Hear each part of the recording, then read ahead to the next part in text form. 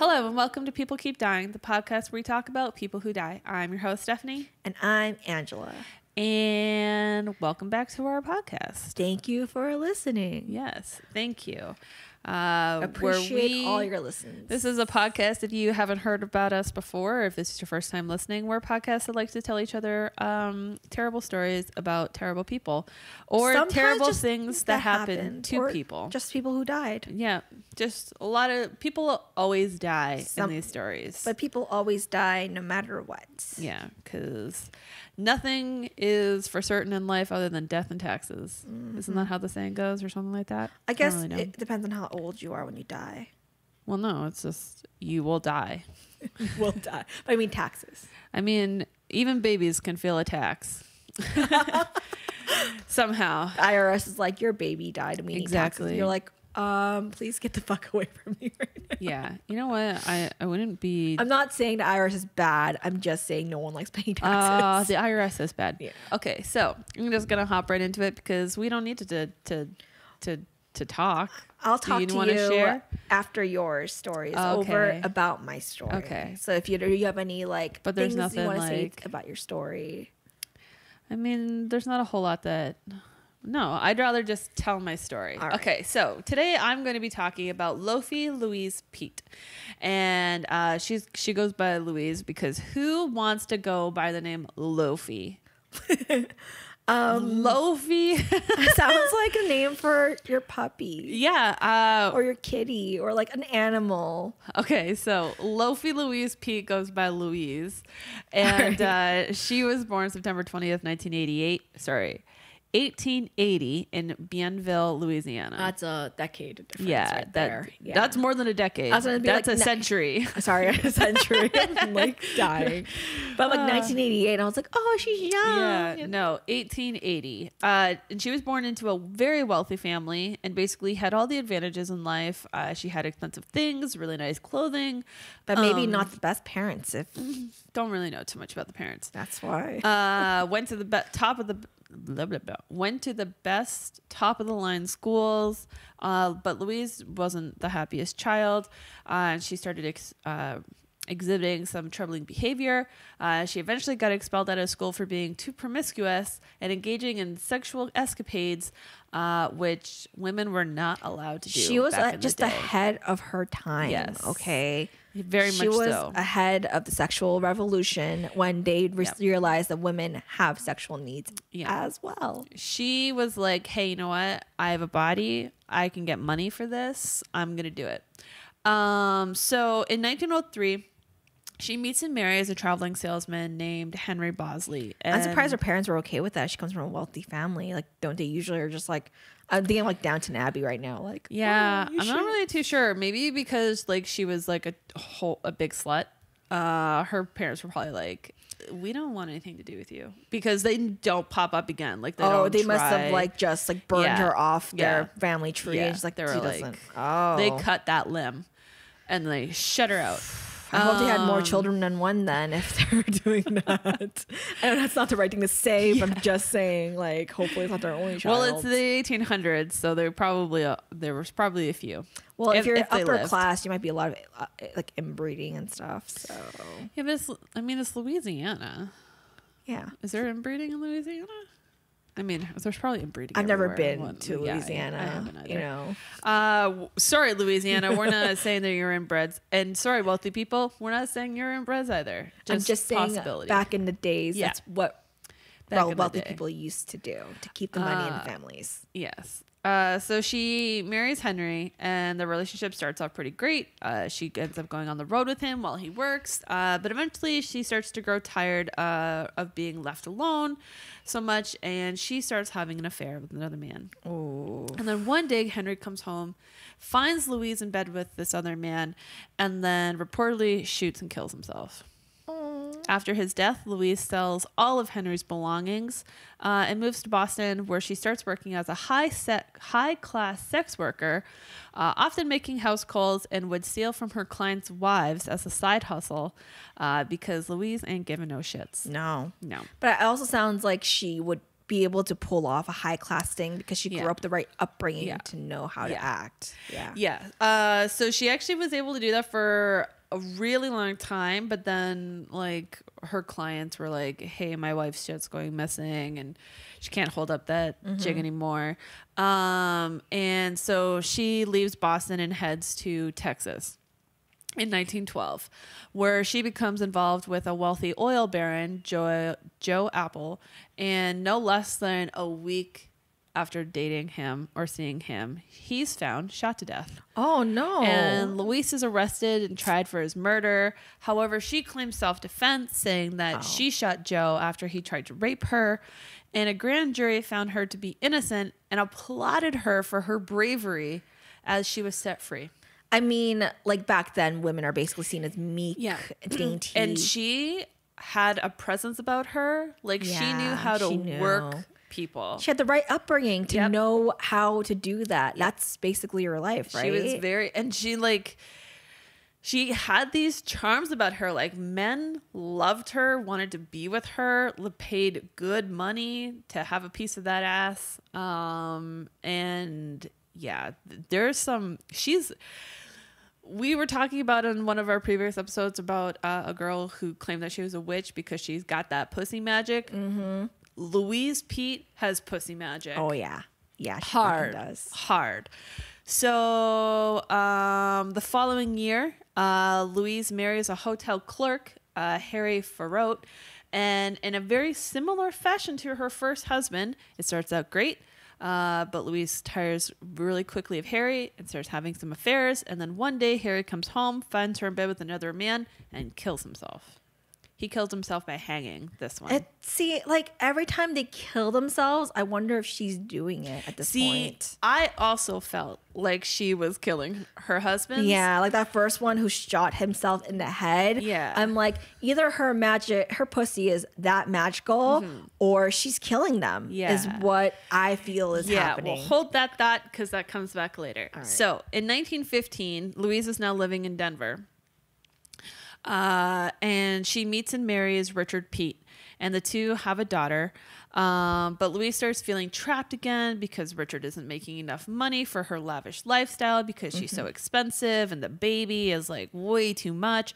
So she runs away. She leaves both Richard and the kid, and she heads off to Los Angeles to like chase her dream of becoming like, I don't know, a porn star or something. I wonder if, I guess there would still be porn, like pornographic pictures. Yeah, it would have been like early on with stuff like that, like very early Hollywood, because it's like 1915. But like they still had porn back then, for sure. Yeah, she was still being a sex worker. And she was still sleeping her way up to the top. And while she was there, she begins a torrid sexual relationship with a wealthy man named Jacob Denton, and then the two like quickly move in together.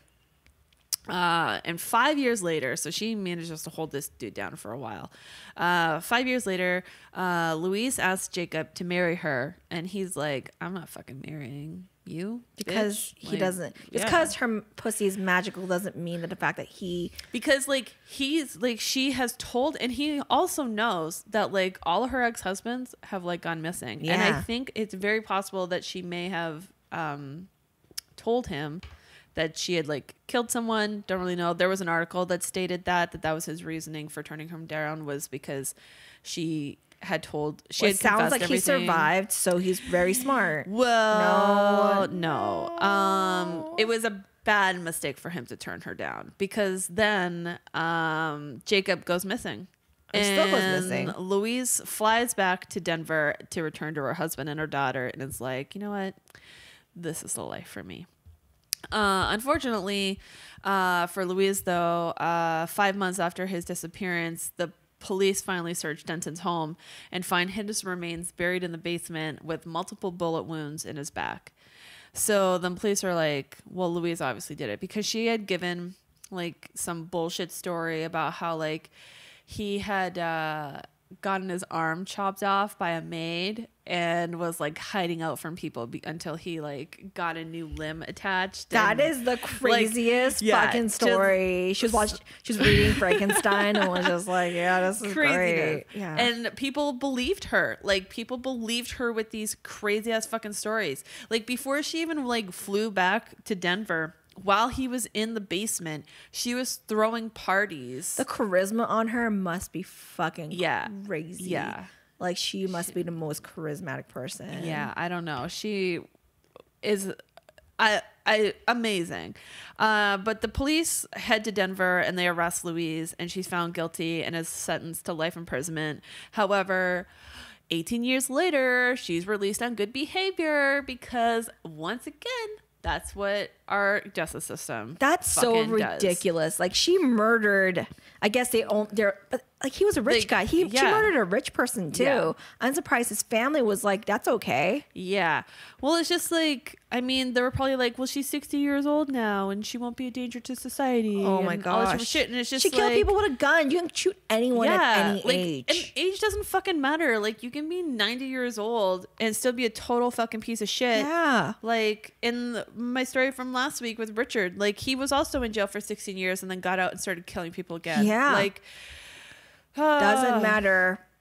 Yeah. So Louise gets released from jail, and then she gets a job working as a housekeeper for Jesse Marcy. And then, but unfortunately, right after, Jesse mysteriously dies.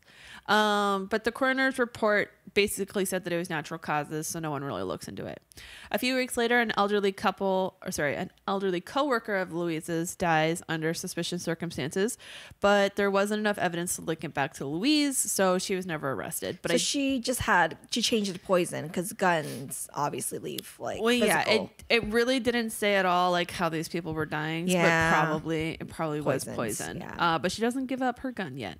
Then she I wonder what she gets out of killing these people, because like the husbands I get, but just people that piss her off. Probably it was like circumstance, right? Like, it was probably like she probably killed the coworker because the coworker found out that she had killed her boss. And so it was probably like, well, let's tie up these loose ends. So she didn't get arrested for the coworker thing because they couldn't find enough evidence. But she ended up getting fired from her job anyways, which makes total sense because two people have now died around her on top of the multiple other bodies.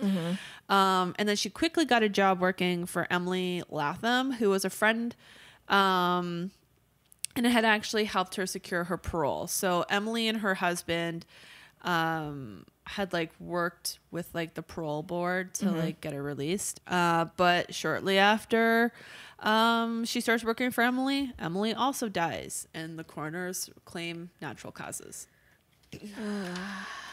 I mean, I guess back then science is so different as well, but the coroners just like, they look at the body and it's like, there's no bullet wounds or stabbings, like natural causes. We don't really know what's happening. Yeah.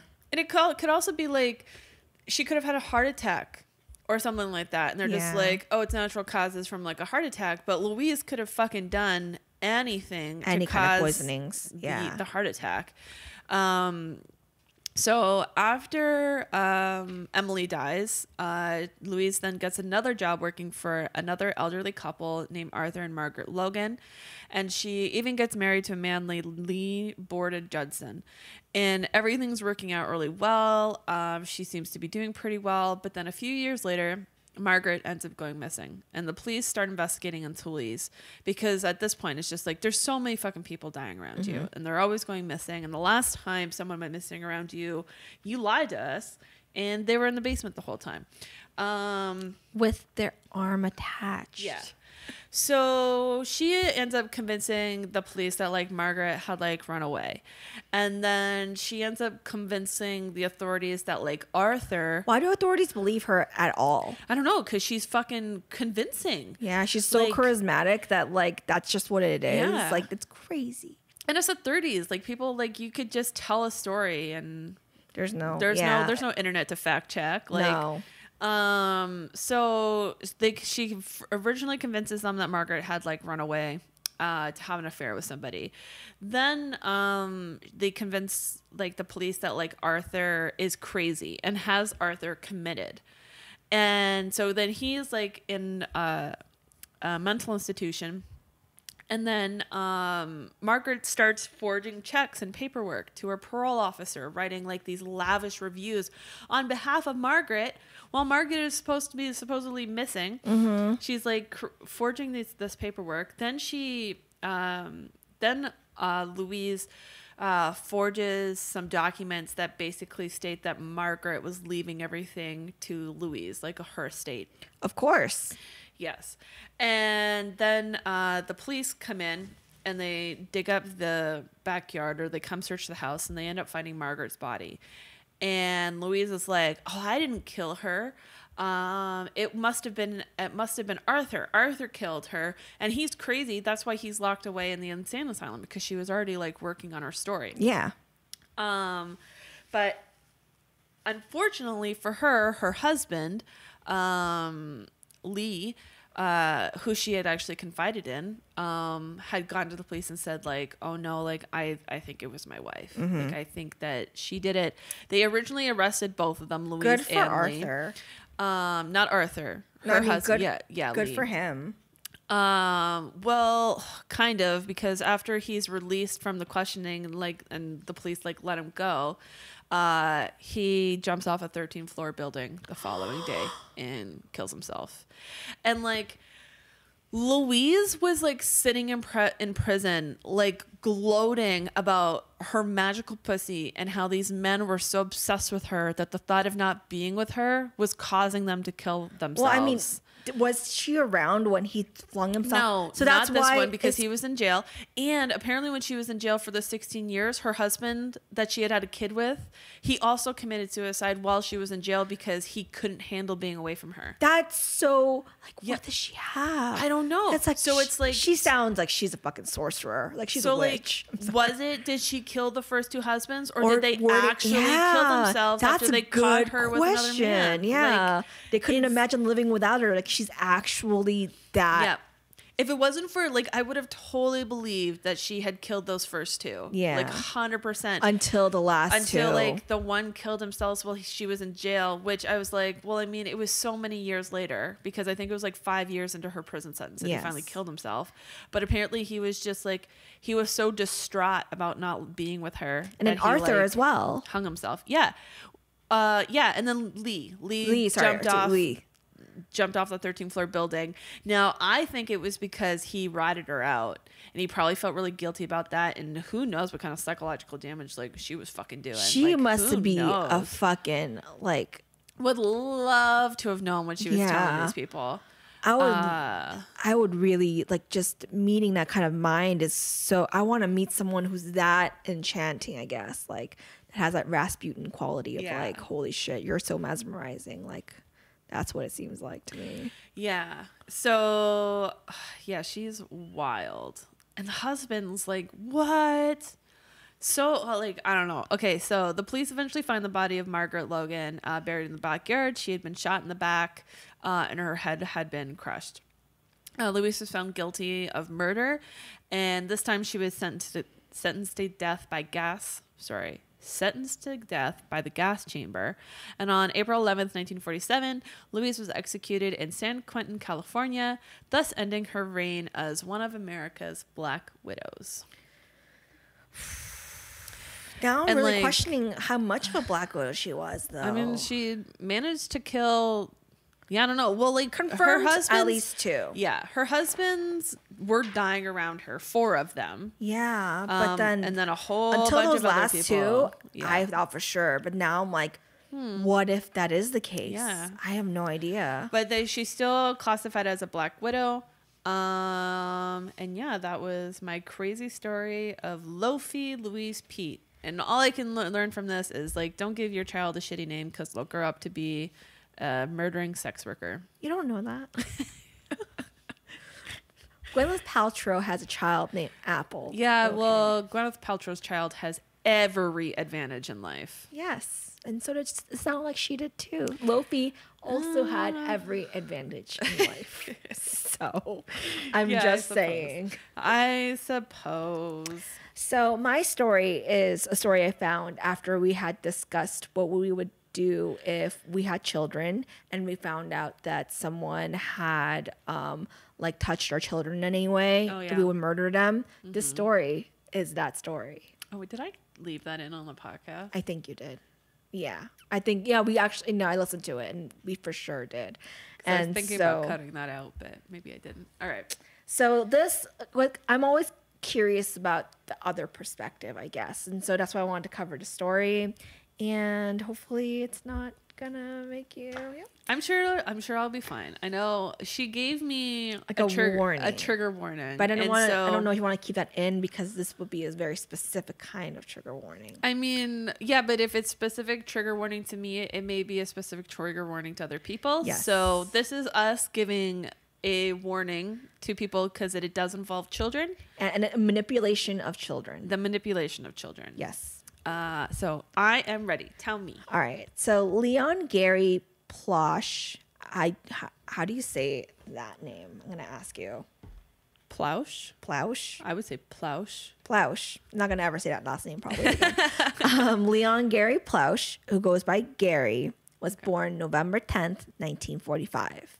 He lived in Baton Rouge, Louisiana, and in 1984 was separated with his wife. Man, we're just hitting up Louisiana today. What are the chances? I don't even know how this happened, but it was good. So on February 1984, because I'm gonna go right into it, every parent's nightmare became reality as Gary's 11-year-old son Jody was kidnapped by his 25-year-old karate instructor Jeffrey Doucette. Oh, shit. Jody's abuse started one day when he was in class, and Jeffrey asked the students who wanted to learn how to drive. So Jody's hand shot up, and the next thing he knew, he was on Jeffrey's lap steering a car. Then he said, but then his hands were in my lap, and I was thinking, what's going on here? Maybe it's an accident. So I didn't say anything, but now I know he was testing the boundaries, which is what Jody said in an interview. Yeah. Jeffrey. Okay, so Jody's still alive. Jody is still alive. Jeffrey would stop practice and send the rest of the kids to 7-Eleven for snacks.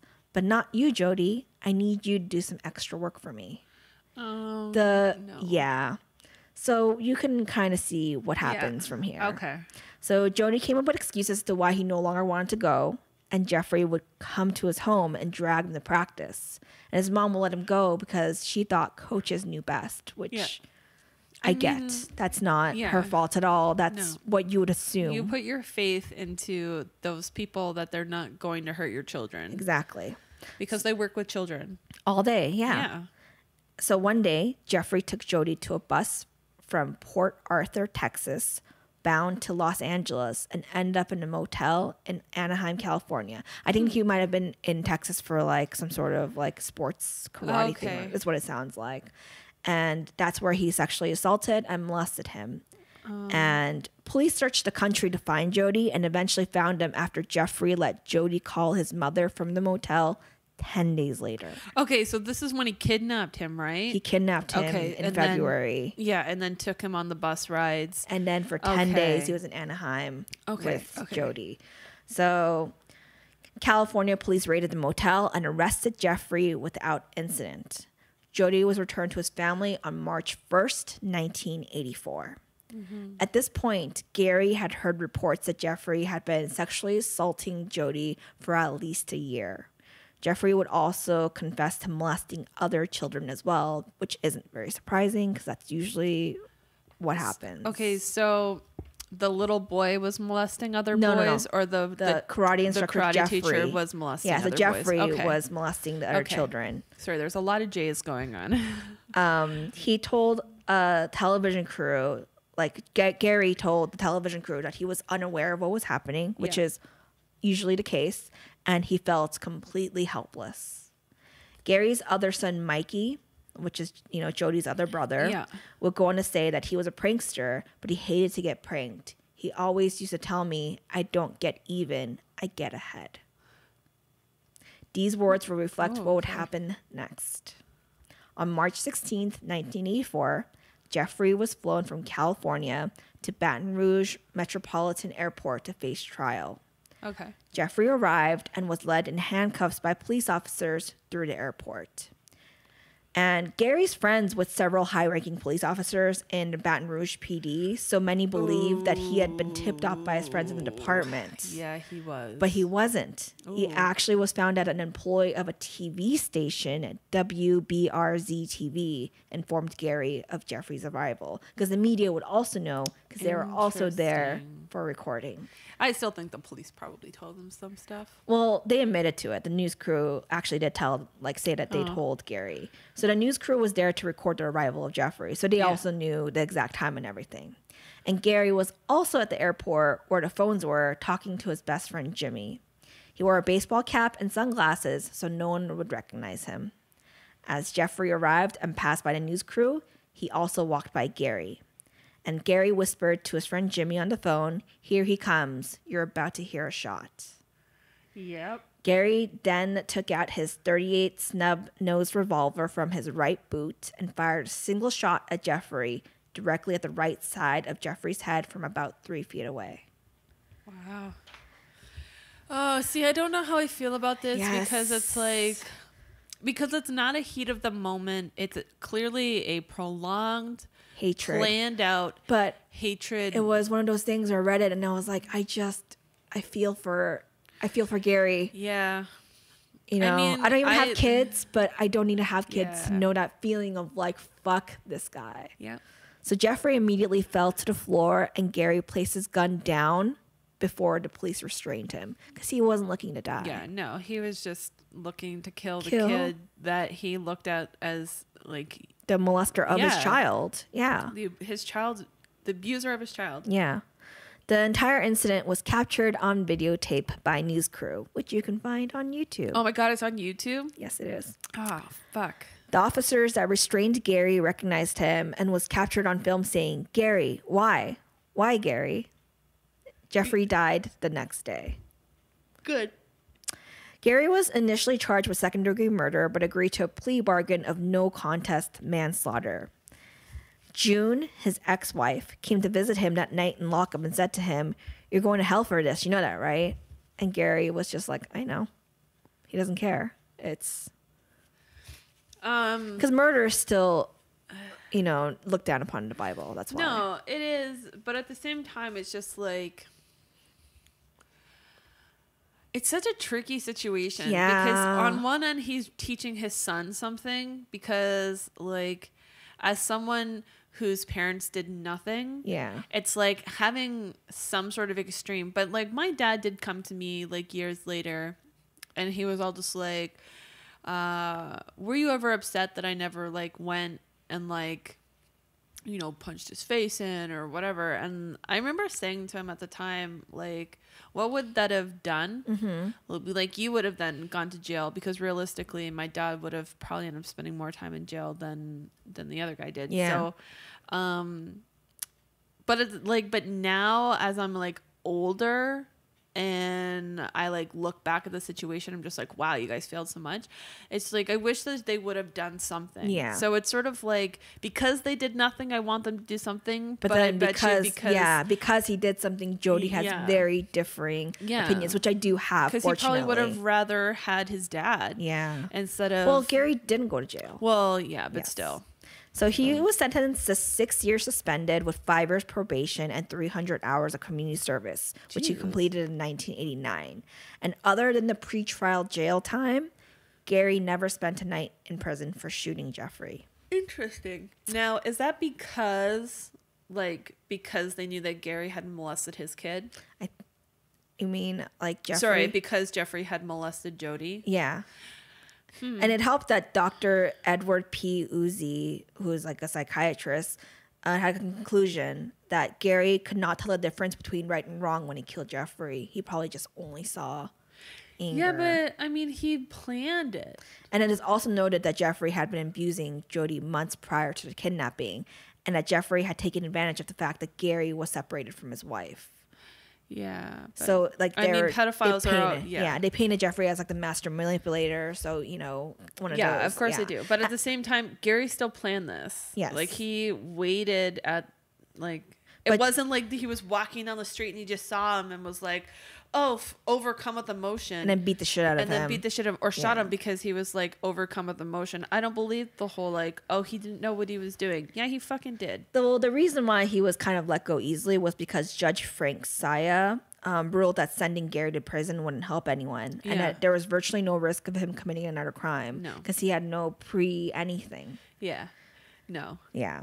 It's one of those things. It is. Mike Bartnett, a sheriff's deputy who was part of the investigation team and one of the sheriff's officers who held Jeffrey in custody because he was one of the people, who was bringing Jeffrey from the airport back, said Gary broke the law, but he did what other parents feel like doing. And I think that's the reason why people are a lot more. Yeah, but I mean, a lot of people think about stealing a car, but the people that steal the car still go to fucking jail. Yeah. It's not to say that two wrongs don't make a right, but I have an issue with the fact that it was a year later and it was planned. Well, I mean, I saw it was there's other killings where I still don't understand how they got free. Yeah, like the Yoshi story still just boggles my mind. But I understand that, has some sympathy for this Gary guy, but it's just I mean. But it was in the conversation of what we would have done if we were parents and we found out something had happened to our children. We had said in the podcast that I would but probably. I don't think it would be. I don't think I would be right. I'm just saying I'd probably have done it. I don't think I would plan it out.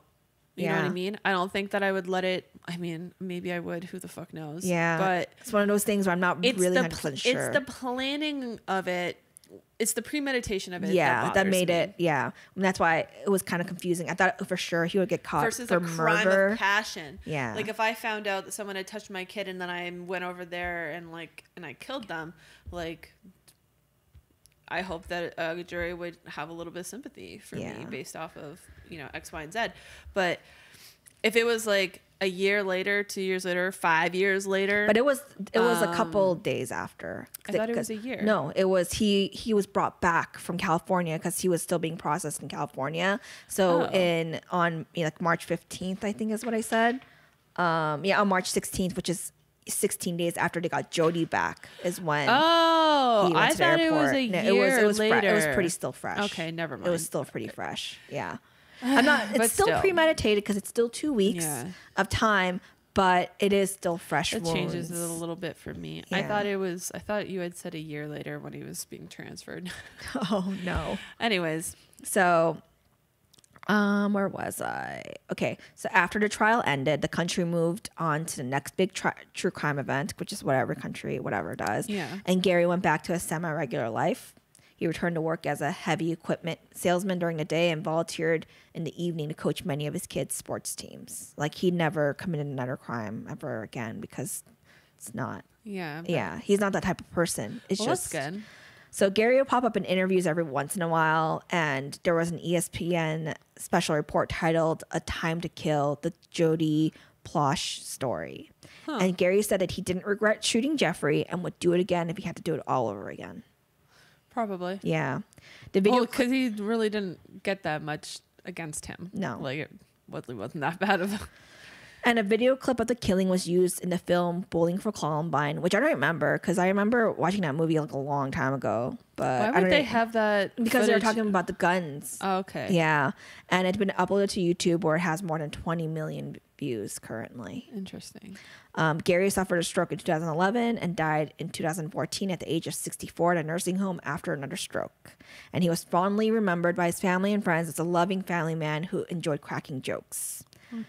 But from then on, I'm going to talk more about Jody because I've never really been able to, I guess, get into the mind of someone who went through something like that and then what they would feel. Yeah.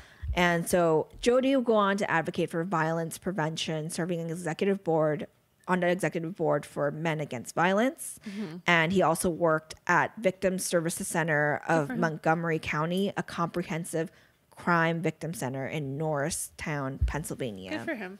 Mm-hmm. He would later say that he didn't want anyone to die. He probably didn't. And he said, I didn't want him to die. I just wanted him to stop. Yeah, I know that. Yeah. Yeah. And it was because of his very unique perspective that he was able to understand the victim's viewpoint of why they stay silent, like why children don't tell their parents. Yeah. She said, I got a letter once from a woman who wrote, I told my daughter, if somebody ever touches you inappropriately, it's not murder. It's worse than murder. It kills a child's soul. Yep. And so what's the little girl supposed to do if she ever gets a molester? She doesn't want her soul to die, so she doesn't tell anybody. And Jody would say about his dad, Gary, my dad was absolutely too extreme. He used to tell people, if anybody ever touches my kid, I'll kill him. I knew he wasn't kidding. That's why I couldn't tell anybody. And that's exactly what he ended up doing. Well, yeah.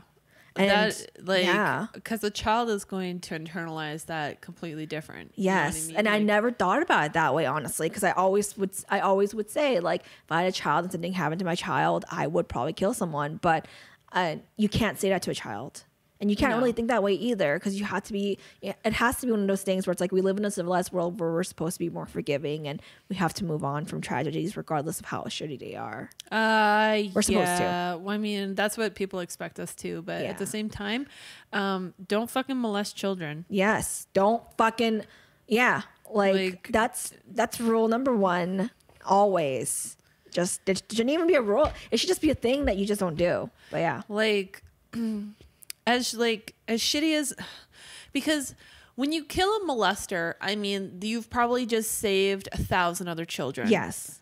When you molest a child, like, and it's not in every single case, but a lot of times that child will then grow up and molest other children, molest their own children. And it's a fucking cycle that like breeds on for fucking ever. Yeah. And so... yeah, I'm very much on if you had to choose between killing a pedophile or getting children molested, kill the fucking pedophile. Yeah, and that's exactly probably what Gary thought. And that's why, like, it's one of those stories I read where I'm just like so conflicting of like, he shouldn't kill anyone, but at the same time, it's like, God, how many children did he fucking save, though? Yeah. Because Jody, like, Jeffrey would have gone now. For sure. Oh yeah, we don't fucking They don't. Pedophiles do so much fucking damage, and we really don't lock them away or treat them like the criminals that they are. Yeah, because it is lasting damage when you molest a child. Yes, it is very, very hard. It is. Yeah, we just don't seem to understand like the extent of how terrible it is. And each child will like process it completely differently. Mm-hmm. It depends on how their family and their friends and their support system like takes care of them afterwards.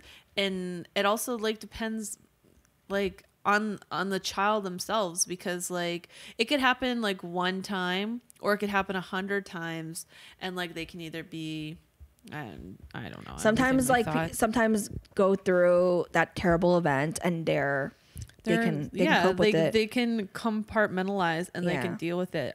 Some people are good at that, and some people aren't. And some people aren't.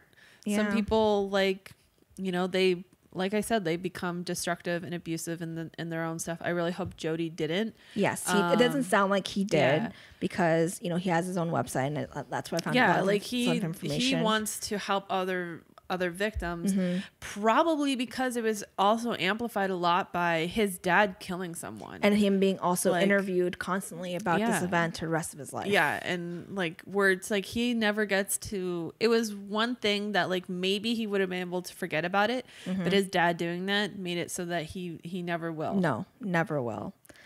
So he said, my dad went to the airport figuring he was going to die. He said either Jeff or him was going to die that night.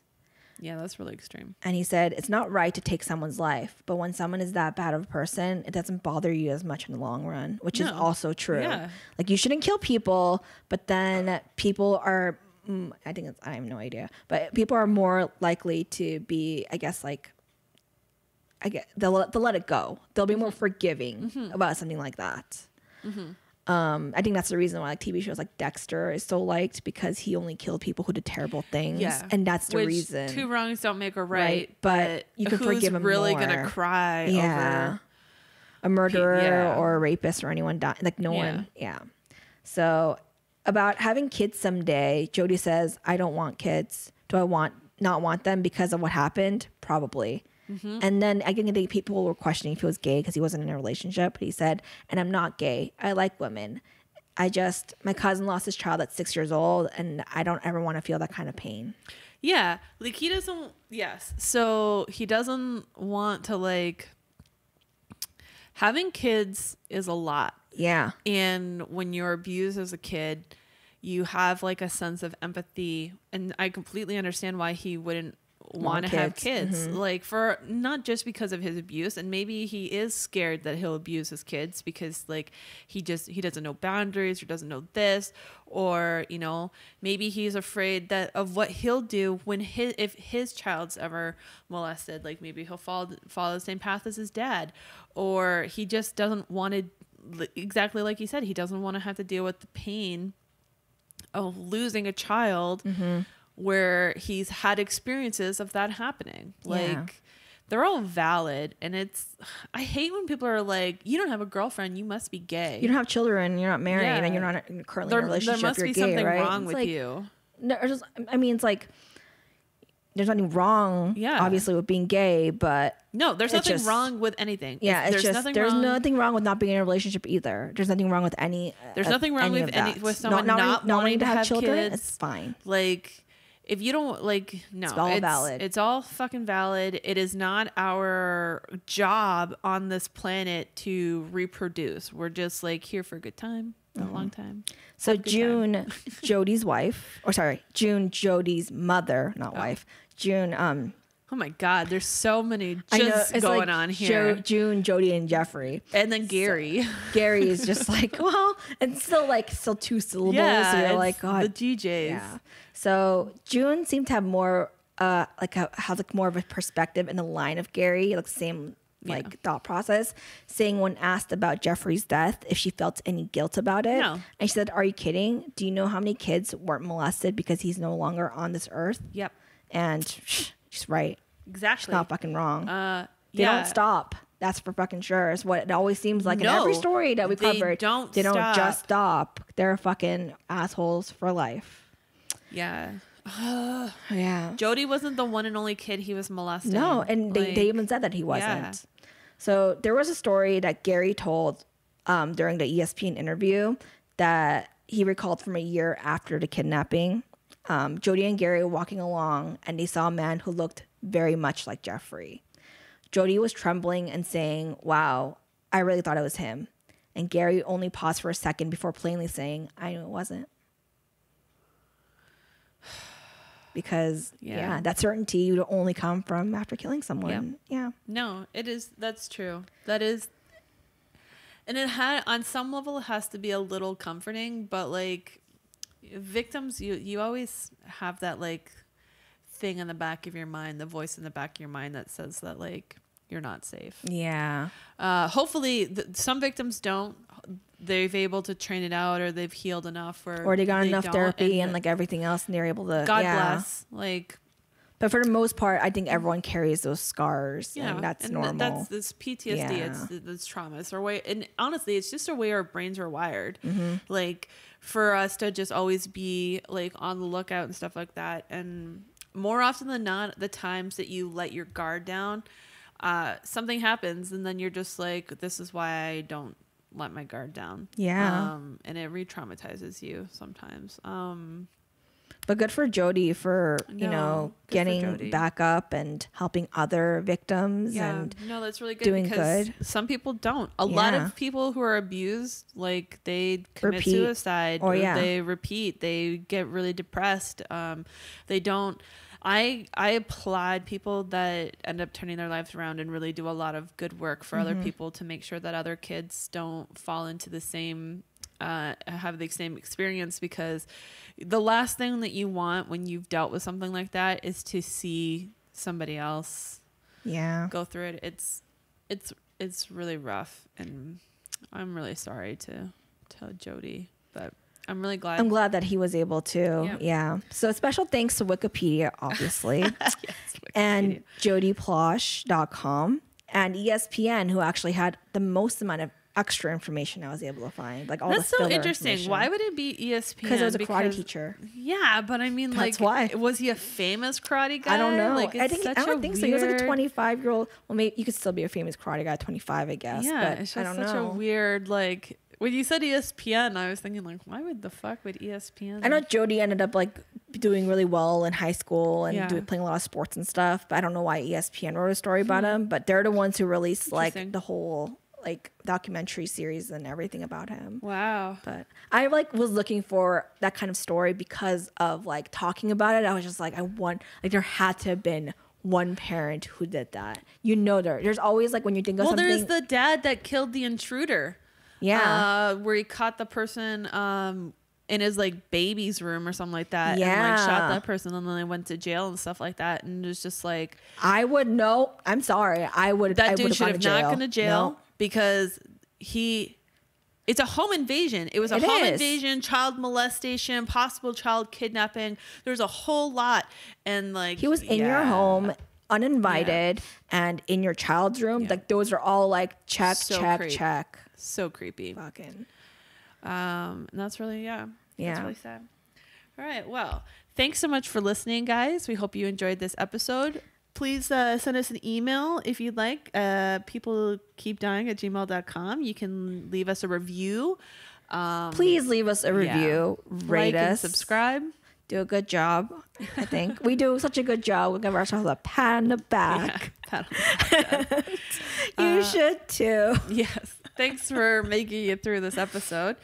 We hope to catch you guys next week. Hope you're not dead. Yep. Bye. Bye.